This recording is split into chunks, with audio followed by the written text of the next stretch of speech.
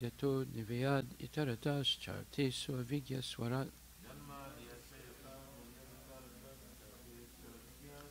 tene brahma hirdaya adikavaye muyanti yat surayaha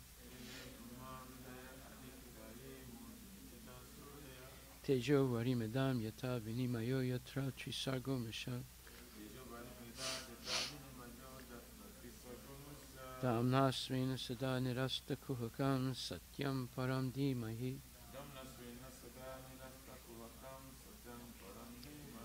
O my Lord, Shri Krishna, son of Vasudeva,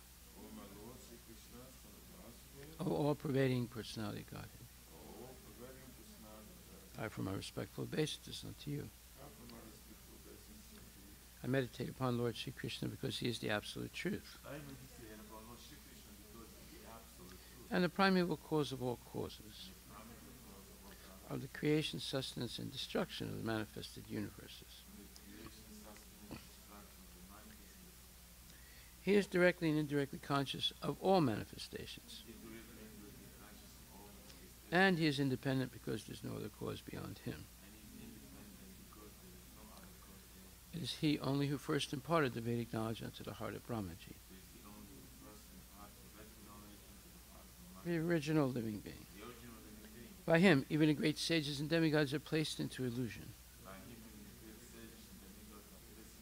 as one is bewildered by the illusory representations of water seen on fire or land seen on water. Only because of him do the material universes, temporarily manifested by the reactions of the three modes of nature, appear factual, although they are unreal. I therefore meditate upon him, Lord Shri Krishna, who is eternally existent in the transcendental abode, which is forever free from the illusory representations of the material world. I meditate upon him, for he is the absolute truth. Dharma pujita kaitravatra paramo nirmatsananam satam vedyam vastavam atra vastu shivadam tapatrayon muvanam Srimad Bhagavate Mahamuni Krite Kim va parir Ishwaraha Sadyorhide Avarudyate Tra Kriti Bihi Sususubhistakshanat. Completely rejecting all religious activities which are materially motivated. This Bhagavata Purana propounds the highest truth, which is understandable by those devotees who are fully pure in heart. The highest truth is reality distinguished from illusion for the welfare of all.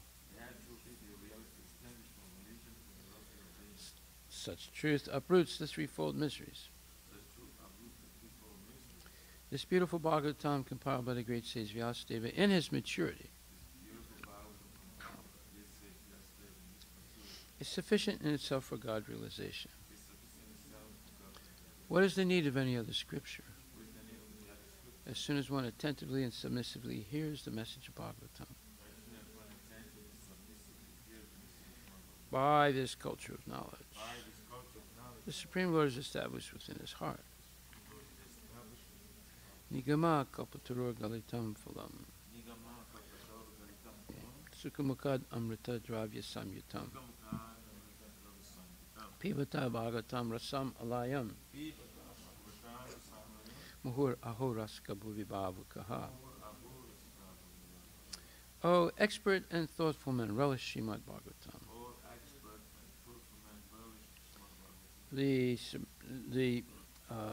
The mature fruit of the desire to read Vedic literatures. It emanated from the lips of Sri Sukadeva Goswami. Therefore, this fruit has become even more tasteful.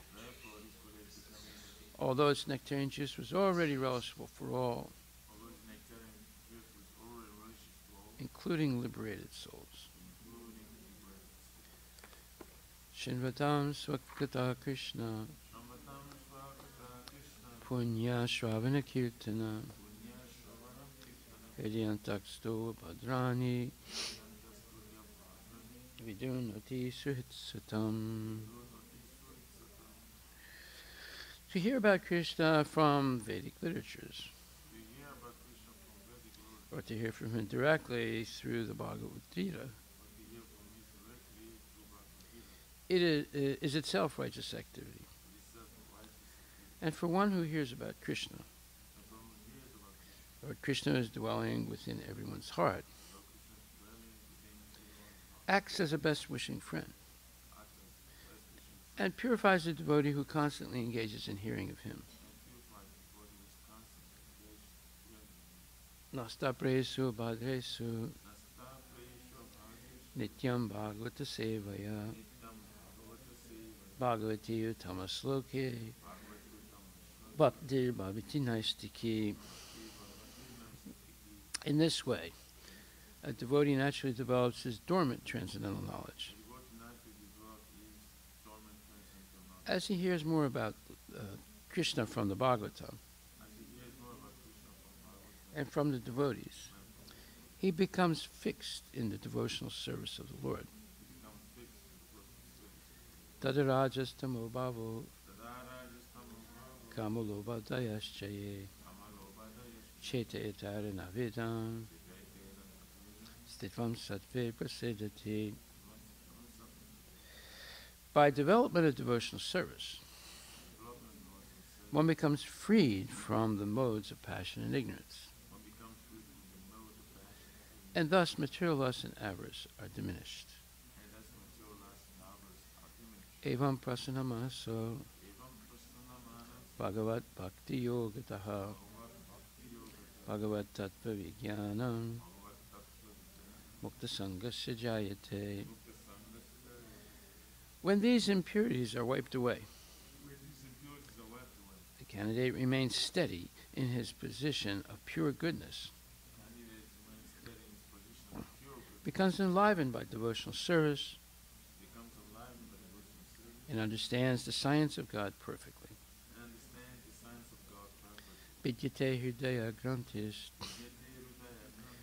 chidyante sarvasamsaya siyante jasya karmani trista evatmanishware. Thus Bhakti Yoga severs the hard knot of material affection and enables one to come at once to the stage of a samsayam samagram. Understanding of the Supreme Personality of Godhead, assuming absolute truth, personality of Godhead.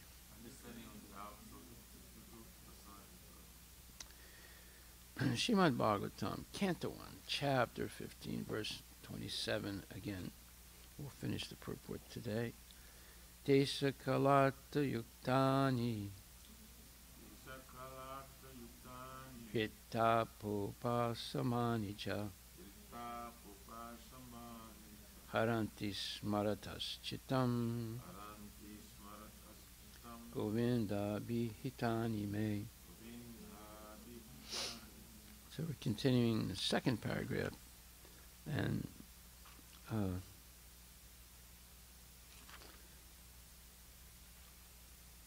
we're doing the third paragraph. The faithful human being who is desirous of being liberated from the clutches of material existence can very easily take advantage of the Bhagavad Gita, and with this in view, the Lord instructed Arjuna as if Arjuna were in need of it. In the Bhagavad Gita, 5 important factors of knowledge have been delineated pertaining to 1, the Supreme Lord, 2, the living being, 3, nature, 4, time and space, and 5, the process of activity. Out of these, the Supreme Lord and the living being are qualitatively one. The difference between the two has been analyzed as the difference between the whole and the part and parcel. Nature is inert matter, displaying the interaction of 3 different modes, and eternal time and unlimited space are considered to be beyond the existence of the material nature. Activities of the living being are different varieties of aptitudes which can entrap or liberate the living being within and without material nature. All these subject matters are concisely discussed in the Bhagavad Gita, and later the subject matters are elaborated in Srimad Bhagvatam for further enlightenment. Out of the 5 subjects, the Supreme Lord, the living entity, nature, time, and space, are eternal, but the living entity, nature, and time are under the direction of the Supreme Lord, who is absolute and completely independent of any other control. The Supreme Lord is the supreme controller. The material activity of the living being is beginningless, but it can be rectified by transferal into the spiritual quality. Thus it can cease its material qualitative reactions. Both the Lord and the living entity are cognizant, and both have the sense of identification, of being conscious as a living force. But the living being, under the condition of material nature, called Mahatattva, misidentifies himself as being different from the Lord.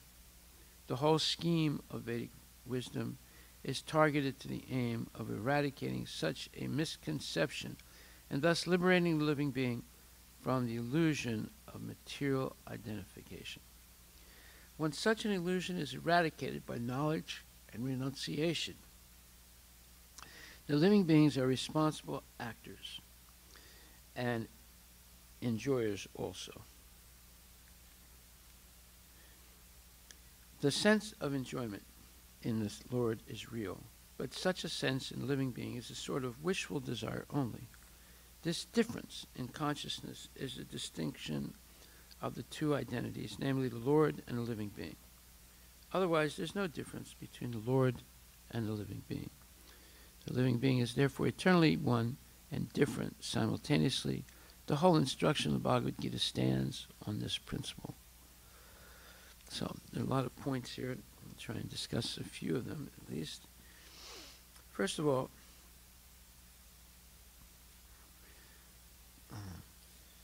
the sense of enjoyment in the Lord is real, but such a sense in the living being is a sort of wishful desire only.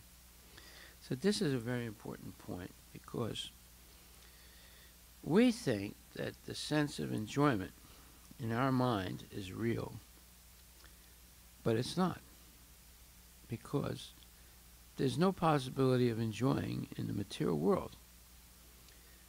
That is, not real enjoyment. The only enjoyment we actually feel in the material world is relief from suffering. So that's not really positive. It's just like when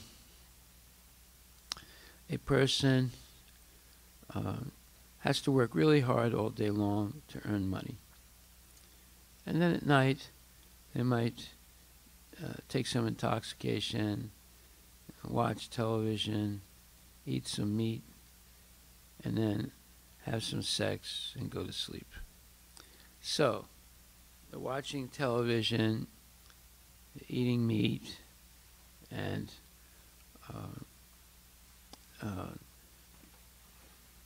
engaging in sex and all these things, it's the temporary relief from suffering.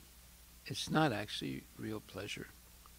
One may perceive it as pleasure, but it is not. Now, how do we know that? People will say, no, this is real pleasure. This is the only pleasure I have in life. It's eating the meat and taking some intoxication and having sex and so forth. Well, in order to do that, they had to work very hard. Even the thief has to work hard, you say. So, and a person gets tired, and they don't even want to go work. But they're forced to in order to have money, in order to eat, sleep, mate, and defend. So, real happiness, real pleasure, is enjoying with the Lord because it's eternal. And all this so-called temporary happiness is simply a little bit of relief from suffering. So therefore it says, but such a sense in the living being is a sort of wishful desire only. Yes, because without being eternal, whatever little bit of happiness we experience is temporary, transitory, and causes an anxiety, because as soon as that little bit of happiness is over, again we're desiring, oh, I wish this could continue, but it can't. So that's an important point. And this, Prabhupada says, this difference in consciousness is the distinction of the two identities, namely the Lord and the living being. So this difference is consciousness. It's the desire to enjoy is just a wishful desire only, whereas in the Lord it's real. And secondly,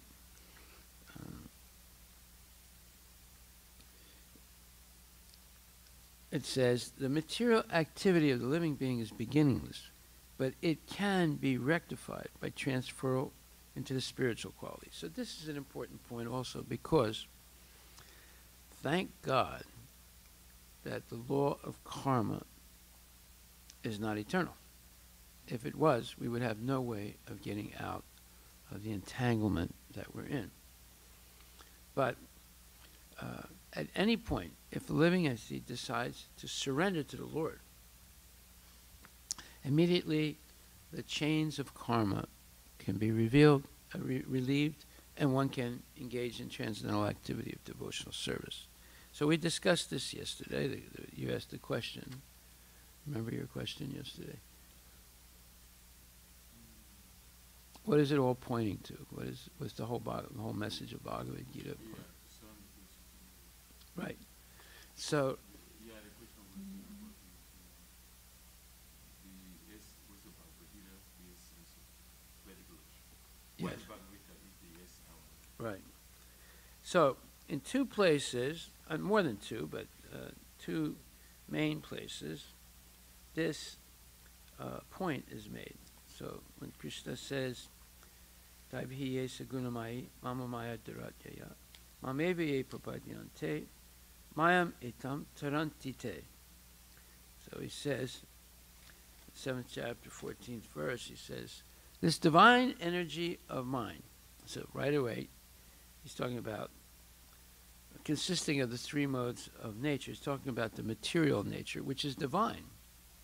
That means because it is eternal, because it's Krishna's inferior spiritual energy, it's not really what you would call matter in the gross sense as being not material, not spiritual. It is spiritual.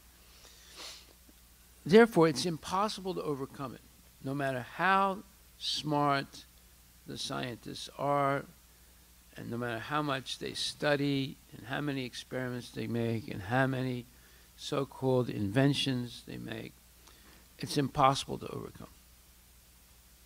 So, unless we realize that, we will attempt to overcome it. In fact, if you look up on the internet, purpose of science, let's see what it says. The purpose of modern science. You'll see that their purpose is to overcome the imperfections of material nature. They actually use that word, imperfections, or the shortcomings of material nature. Do you see anything? What's it say?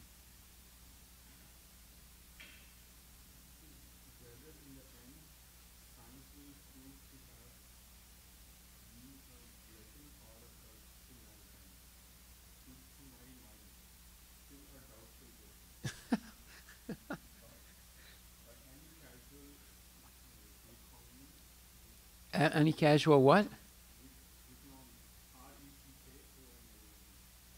R-E-C. Reckoning. In other words, reckoning means any way you think about something. Go ahead.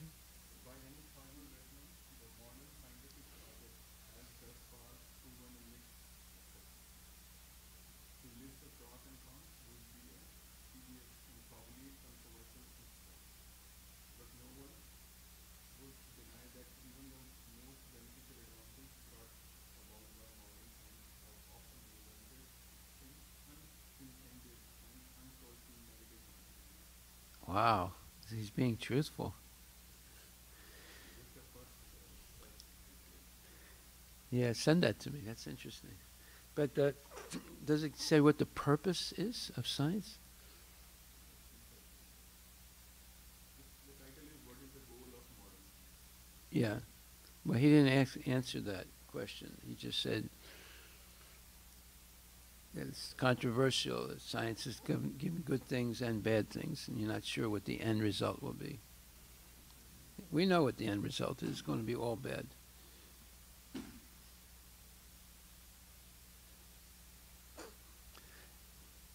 Does it say anything else?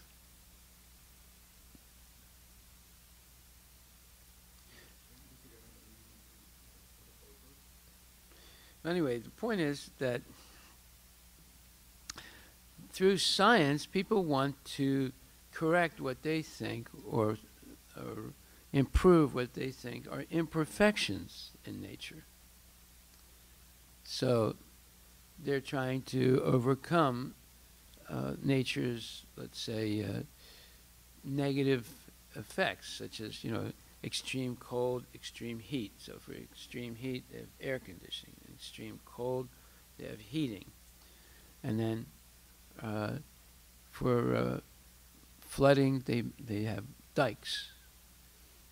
And for diseases, they have allopathic medicines and or surgeries. And so in this way, they're trying to improve what they consider are imperfections or shortcomings or negative effects of nature. Now, why are there negative effects in nature?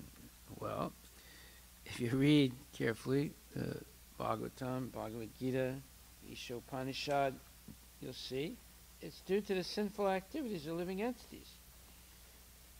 God does not want people to suffer. Krishna does not want people to suffer. But suffering is caused by disobeying Krishna's instructions. And there's a very nice point made in the Ishopanishad, which talks about how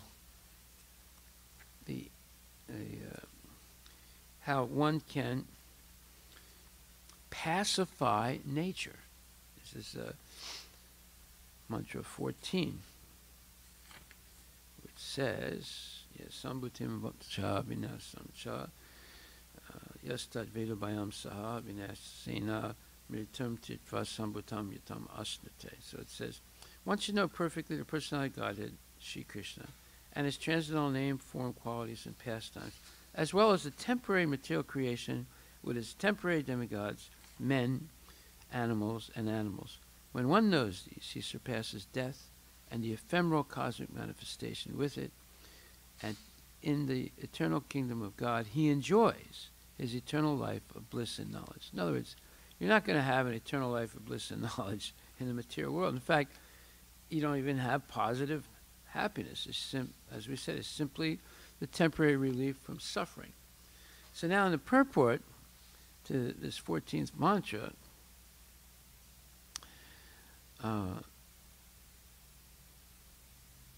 Prabhupada says,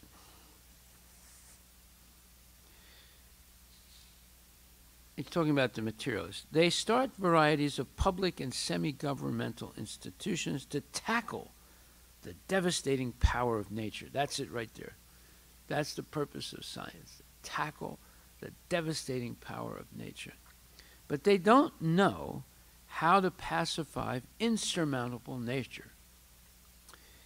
Many men are advertised as great scholars of the Bhagavad Gita, but they overlook the Gita's message, by which material nature can be pacified. You see, that's the whole point.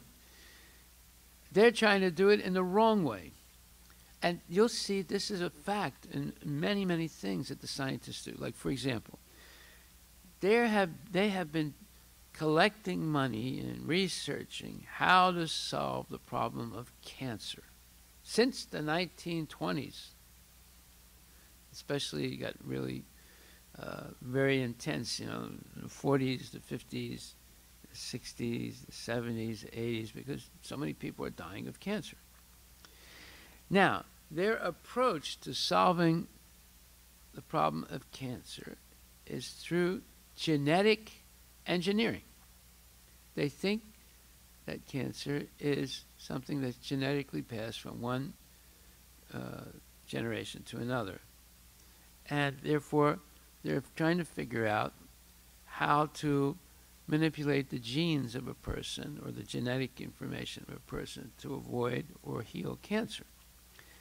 That is impossible. Whereas, it's not difficult to heal cancer. It's actually, I'm not going to say it's easy, but it's not difficult to heal it because it's caused by toxic buildup in the body, by being in contact with many inorganic chemicals, and many of them are poisonous.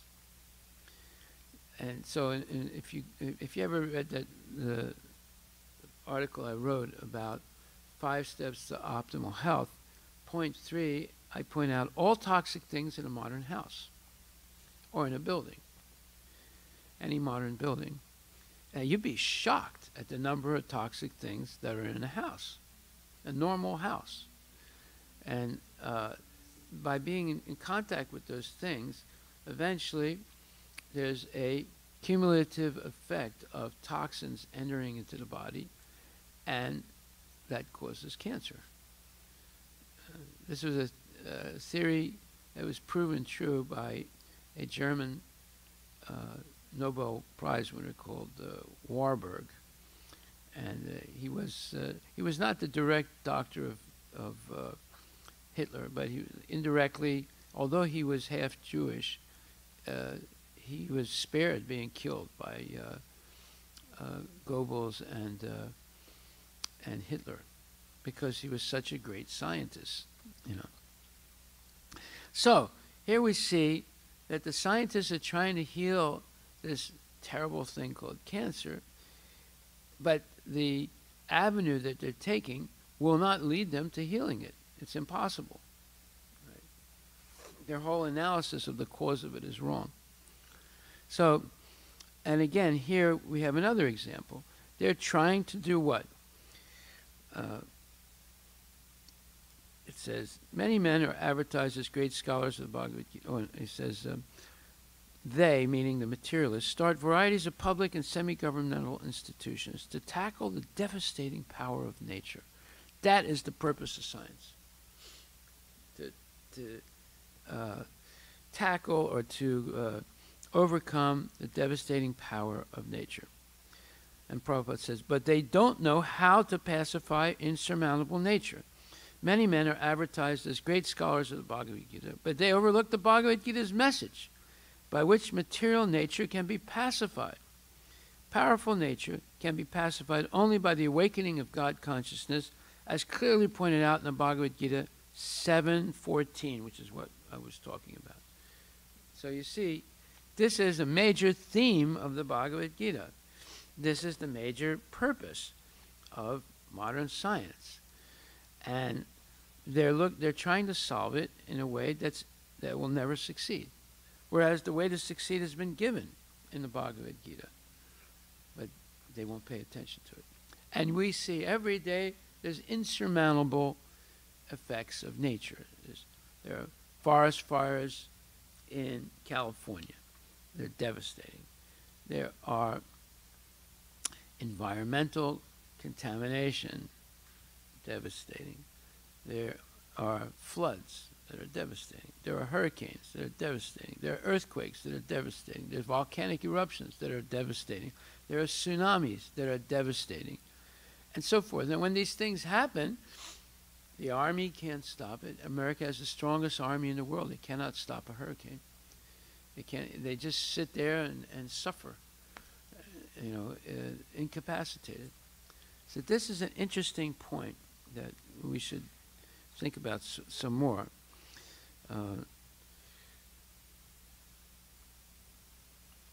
It says the material activity of living entity is beginningless, but it can be rectified by transferal into the spiritual quality. Thus, it can cease its material qualitative reactions. That's the point. The material qualitative reactions. Okay, so we'll stop right there. Are there any questions? You see, there's a lot of big points in this purport. I haven't even covered a few of them. Yeah.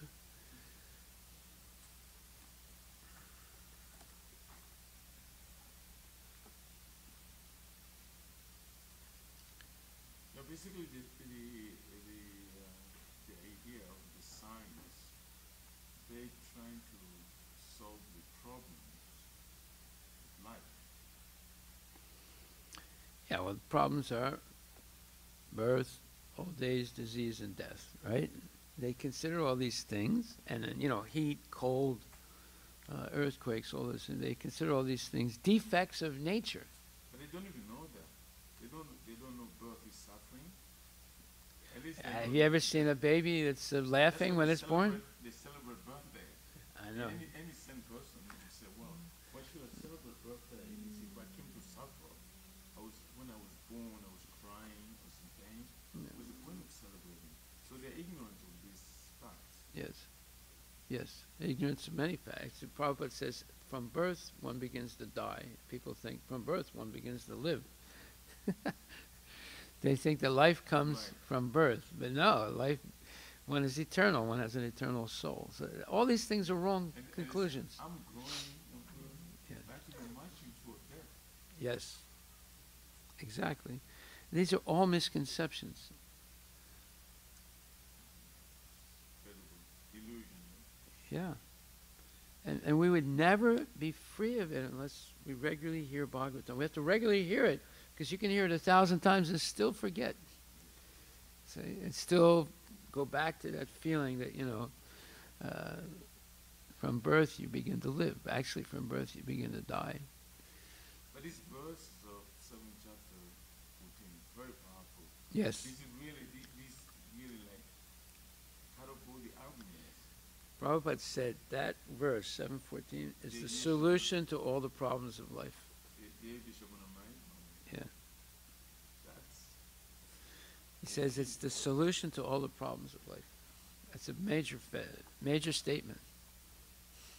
One is where just faith, that's all. Huh? If one is at faith in that statement. Yes. Yeah. For the problem solved. Haripol. All glories to Prabhupada ki jai. Have you ever noticed that in the Ishopanishad? He's talking about the pacification of nature. It's unbelievable. I fell out the day I read that. I mean, I read it many times. It never hit me. You know, the day it hit me, like I almost